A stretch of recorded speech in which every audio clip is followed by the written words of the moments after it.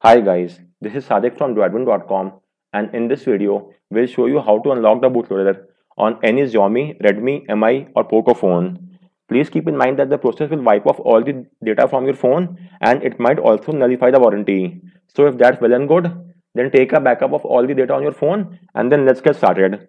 First and foremost, you'll have to add your Mi account to your phone. So for that, go to the settings menu. From settings menu, go to Mi account section, and under Mi account, add your account either via the phone number, email ID, Google account, Facebook, or any one of your choices.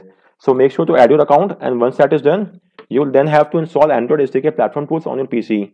This is the official ADB binary given by Google and is required to execute ADB commands.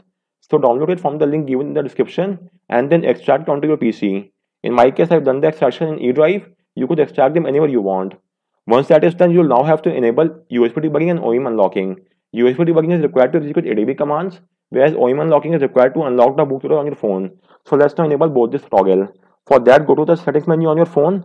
From settings menu, go to about phone and tap on MIUI version 7 times. You will get a prompt that you are now a developer. Once you get this prompt, go back, then go to additional settings.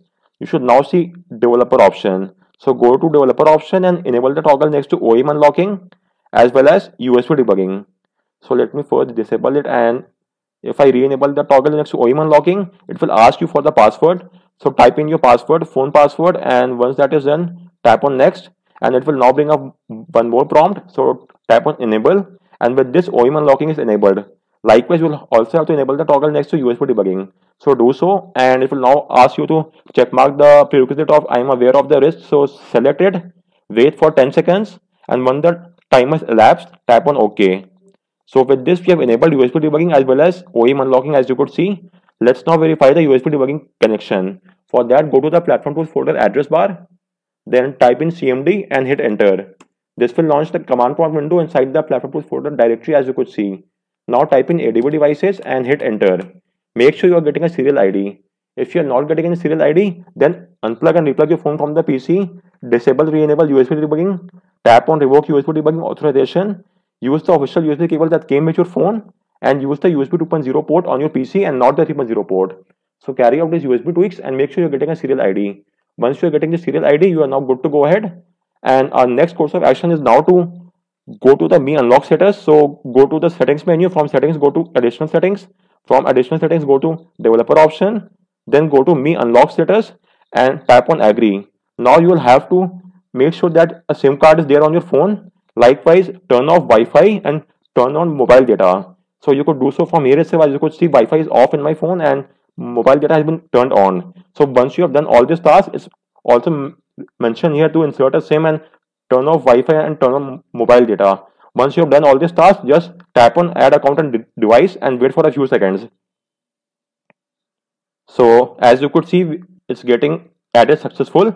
So our account has been added in the Mi unlock status and we are now good to go ahead. So once that is done, you will now have to boot your phone to the fast boot mode. So let me show you how to do that. For that, go to the platform tools folder address bar, type in CMD, or before that, let's first bring up the OTP or the verification code on our phone. So for that, you will first have to download the Mi unlock status. So let me show you how that could be done. So download the Mi unlock tool from the link given in the description and extract it onto your PC. In my case, I've done the extraction in the E drive. You could extract them anywhere you want. Once you have extracted them, let's now launch the tool via the Mi flash unlock tool exe file. In some cases, it's known as Mi flash tool or Mi unlock tool. If there's a pending update, you will get a message to update here. In our case, we are using the latest version, so just tap on agree, and after that, you'll have to sign in by the same method that you have used on your phone. In our case, we had used the phone number method, so we'll again be using the phone number. So let me just log in via the phone number. So if you have also used the phone number, then you have to first get the verification code and only then you could boot your phone to the fast boot mode. So as you could see in my phone, we have got a verification code. So let me now enter the verification code. It's 0085 and now click on enter and let's now check out the result. So it's not checking for the permission since we have already added our account over here in the Mi unlock status. Let me show you. Let me first close the messages box. So as you could see, since we have already added it here in the Me Unlock status. So our phone has now been verified and our account is being shown. And now you could boot our phone to the fast boot mode. We did not boot our phone to the fast boot mode earlier because we wanted the OTP code. Now that we have got the code and we have entered in the tool, we could now boot our phone to the fast boot mode. So to boot your phone to the fast boot mode, go to the platform tools folder directory, type in CMD in the address bar and hit enter. This will launch the command prompt window inside the platform tools folder. Now type in ADB reboot bootloader and hit enter. Your phone will now boot to the fast boot mode and it should only take a few seconds. So let's wait while that is happening, and it should now boot to the fast boot mode in just a matter of seconds. And it's about to, as you could see, it's now in the fast boot mode. Now type in fast boot devices and hit enter. Make sure it's showing a serial ID. So let me re-verify the same. So as you could see, I'm getting a serial ID. If you're not getting any serial ID, then it means you haven't yet installed fastboot drivers. So you have to install the fastboot drivers as well. For that, I made a video as well as a guide on how to install fastboot drivers. So make sure to install these fastboot drivers, and once you have installed them, make sure you're getting a serial ID under the fastboot drivers section. So just a minute, let me show you that window as well. So make sure you're getting a serial ID under fastboot devices as I've shown you here. Apart from that, you could also open device manager by using the right click option on the Windows icon. Go to device manager, then expand the Android phone section and make sure your phone is being shown as Android bootloader interface. So if your phone is being shown as Android bootloader interface and it's showing a serial ID next to fastboot, it means your PC is able to interact with your phone in fastboot mode, and now you're good to go ahead. So now that the phone is in the fastboot mode, let's now open the Me Unlock tool and check out the status. So as you could see, it's now phone connected showing and it will erase all the data. So now click on the unlock button and it will again bring up a prompt and you have to wait 5 seconds. Then click on unlock anyway. And it will again bring one more prompt.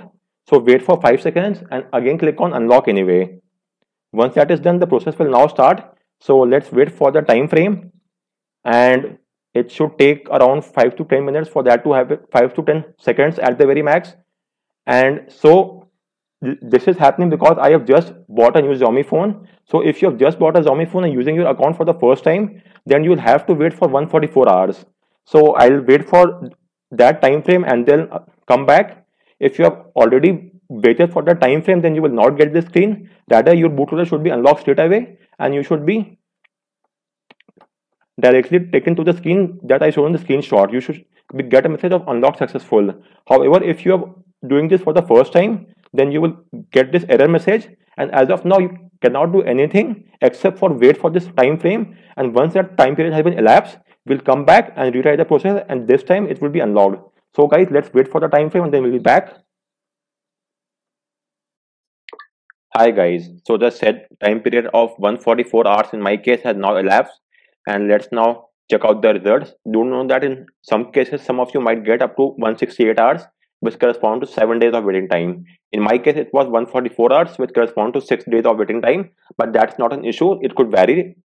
And so once the time period has elapsed, again you should boot your phone to the fastboot mode. For that you could refer to my link guide. To do so, enable USB debugging on your phone, and once you have enabled USB debugging, simply execute the ADB reboot bootloader command, and this will boot your phone to the fastboot mode.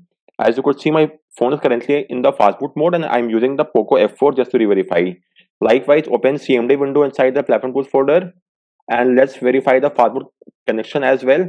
So it's now open. Just type in fastboot devices and make sure you're getting a serial ID. If that's well and good, you could move ahead, or else you have to install the fastboot drivers as well. And then again you have to verify that you're getting a serial ID. Once you're getting this ID, open the Me Flash tool. The link for that is given in my guide. So download and extract it onto your PC, then launch it and sign in using your account. Add the same account which is currently in your phone. Once that is done, you could now click on unlock. Yes, just to re-verify. The process will wipe off all the data from your phone and it might nullify the warranty as well. So please proceed ahead at your own risk. If that's well and good, so click on unlock and you will now get a prompt on your PC. So wait for 5 seconds and again click on unlock anyway. Then you will again have to wait for 5 seconds and then click on unlock anyway.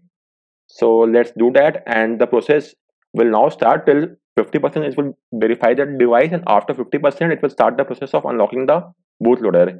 If everything goes well, then it should get completed, and as you could see, we have got the prompt of unlock successful. So this signifies that the bootloader has been unlocked on our phone. Likewise, the done has also been checkmarked, and once that happens, your phone will undergo a reset. And as you could see, it was undergoing a reset on my Poco F4 as well. And once the reset is complete, you should see the unlock icon at the top of the phone. When your phone is booting up, you will always see an unlock icon at the top, which signifies that the bootloader has been unlocked. Apart from that, there are quite a few other ways of verifying the same as well. I'll show you those methods as well to verify if the process has been completed or not. So let's wait for the device to boot up. It should only take a few seconds, but since our phone has undergone a reset, the first boot up might take up a few longer. That's completely normal and nothing to worry about. So let the device boot, and then I'll show you a couple of methods to verify the process of unlocking or not. So I'll show you two different methods to verify if the bootloader has been unlocked or not. While it's showing over here, it's unlocked successful, and the process is indeed completed successful. But just to re-verify, I'll show you a couple of additional methods as well. So as I've told you before, since our phone has undergone a reset, the first boot up could take up a few additional seconds. That's completely normal, and you might have to set up your phone from scratch by signing into your account. So as you could see, guys, as you could see, I'm getting a activate this device option. So let's proceed ahead to activate this device. For that, I'll have to type in my ID and password. So it has verified the password, and now we could move ahead. So let's choose any of the three options. Let's say file transfer, and then select the language English, region is India, and I'll skip the list of the things, just agree to the terms and condition, and let's skip this for now as well. And the first time it's checking for the data, let's skip the Google sign in as well. Let me skip that as well. So type on accept, and as of now, let's skip everything. Okay, so let's give it permission, agree, and as you could see, the terms and conditions have been accepted, and our device is now booting up to the OS. And the first boot up could take up a few additional seconds. That's completely normal. So let's now check out the results. So if I go to the settings menu, so let me go to settings, and from settings, let's go to about phone and tap on MIUI version 7 times. This will enable developer option. So you will get you are now a developer. Now go back, go to additional settings. From there, go to developer option. And as you could see, under OEM unlocking, the bootloader is already unlocked. And likewise, under the Me Unlock status, as you could see, this device is unlocked. So both this signifies that our bootloader has been unlocked successfully. You could also check via the passboot command as well. So let me show you that method as well. It could prove to be handy in case you are unable to boot to the OS. So in that case, you could check via the passboot command as well. So for that, first and foremost, let me enable USB debugging. And with this, you will get a prompt. So select it, then wait for 10 seconds, and then tap on OK. You could also use the hardware key combination to boot to the fastboot mode, but I'm using the fastboot commands because the fastboot commands are universal across all the phones. So let's use the command. Now I'll be typing in CMD in the platform tools folder address bar and hit enter. This will launch the command prompt inside the platform tools folder. And now type in ADB reboot bootloader and hit enter. With this, your phone should now boot to the fastboot mode, and the process should only take a few seconds. So let's wait for the time frame. And this is the command that you have to execute. So just copy paste it, fastboot OEM device -info. So once your phone is booted in the fastboot mode, first and foremost verify the fastboot connection. Once you are getting the serial ID, just execute this command and hit enter. As you could see, the device unlock is true, as well as device critical unlock is also true. So both this signifies that your bootloader has been unlocked, and you are now going to go ahead and flash the ROM of your choice.